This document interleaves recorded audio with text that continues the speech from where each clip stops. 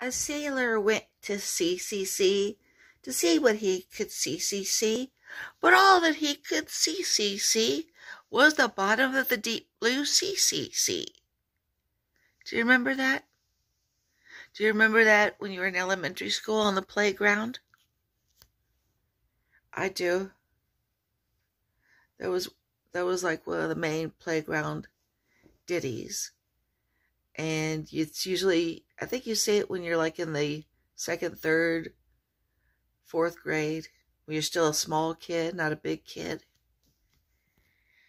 A sailor went to sea to see what he could see, but all that he could see was the bottom of the deep blue sea.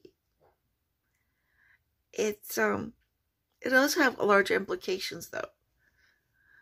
There's a kind of mystique around sailors, because sailors spend their time venturing from place to place, and they do it primarily on the ocean.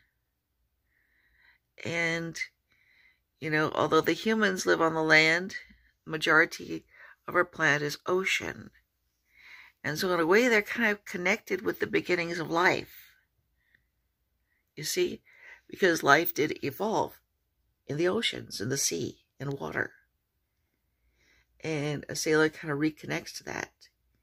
At the same time, a sailor is someone who, is traveling, is not really rooted down, but has a kind of freedom, but at the same time, a lot of danger. A lot of bad things can happen. You can get lost. Or, you could get thrown overboard. The ship could sink.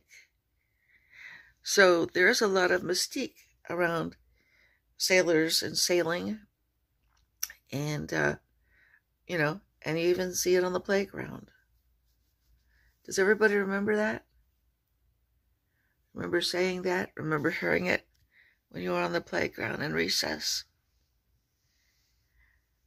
A sailor went to sea to see what he could see, but all that he could see was the bottom of the deep blue sea. Hope you like hearing that.